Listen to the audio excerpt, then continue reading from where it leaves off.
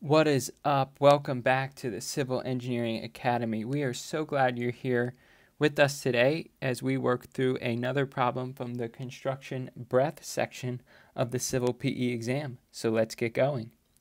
You are the design engineer on a road repair project on a busy interstate.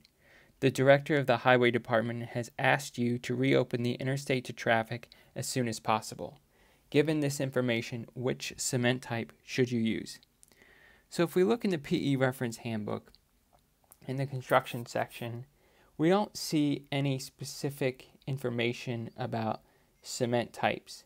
So this is going to be something that we need to know from our engineering knowledge when we walk into the exam, the different types of cement. So we need to know that there are 5 different cement types, and they're ranging from type 1 to type 5, and they all use the Roman numeral system.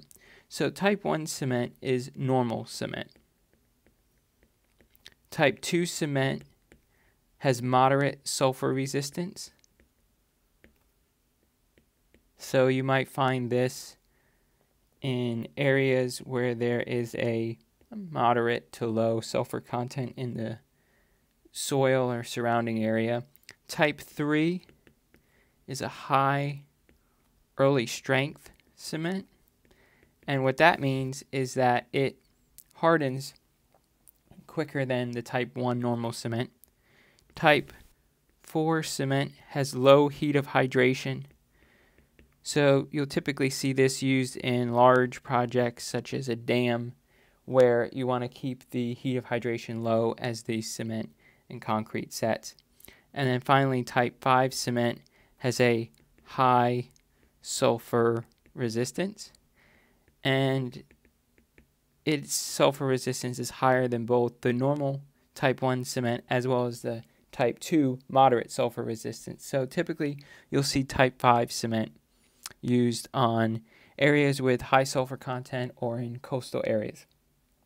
So if we look back at the problem statement, we see that the transportation department, highway department director has asked us to reopen the interstate as soon as possible. So if we need to accomplish this goal, we have to use materials that allow us to open the interstate back to traffic as soon as possible. And that would involve using a type 3 cement because we just said it has a high early strength, right? So a high early strength means that it will have a shorter time required to harden and will be able to open the road to traffic sooner than if we used a type 1 normal cement.